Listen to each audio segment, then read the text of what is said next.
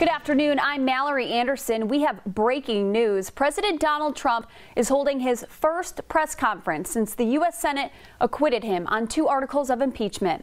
We begin this morning continuing to track breaking news out of Washington. Overnight, President Donald Trump and First Lady Melania Trump say they have both tested positive for COVID-19.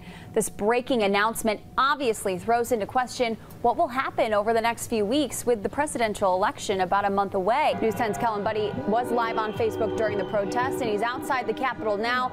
Kellen, are things back to normal yet? Doesn't sound like it.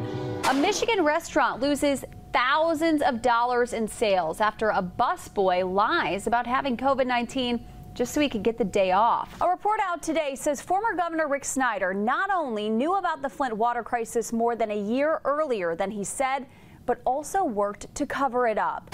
Michigan's Unemployment Insurance Agency is asking people who received duplicate payments to give that money back voluntarily. The Ingham County Health Department says the coronavirus outbreak in East Lansing is turning into a crisis. Marion County Sheriff Billy Woods insists there's no conclusive evidence that wearing masks curbs the spread of the virus, despite explicit CDC guidelines saying just that. A judge has blocked Secretary of State Jocelyn Benson's attempt to ban openly carrying guns at polling places in Michigan. News 10 Spencer Soicher joins us now. And Spencer, the Attorney General says she's going to appeal this, right? Yeah. It's been great working with 2 of you. The rest of you, sayonara. Strong words there from the now former East Lansing Mayor Ruth Beyer during Tuesday night's council meeting. Beyer and longtime council member and former mayor Mark Meadows stepped down during that meeting.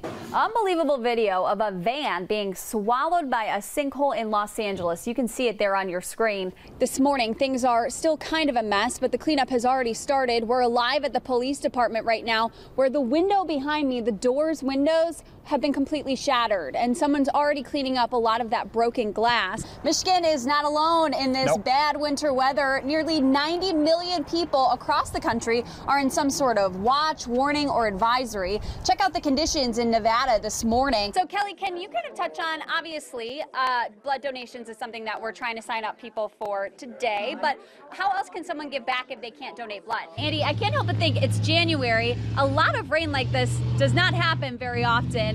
I can't help but wonder, what would this look like if it was snow and not rain?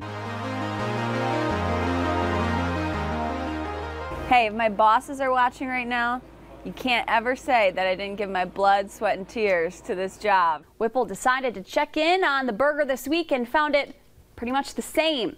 He says only the pickle has deteriorated. Oh, that is nasty, but I'll still eat McDonald's. All right, as if there wasn't enough going on all around the world right now, we got monkeys on the loose. 70 monkeys were able to escape from their enclosure at a zoo in Japan. A computer glitch is to blame for inundating an Ohio man with thousands of copies of the same exact letter. You know, I think that's what they call my spirit animal, Andy.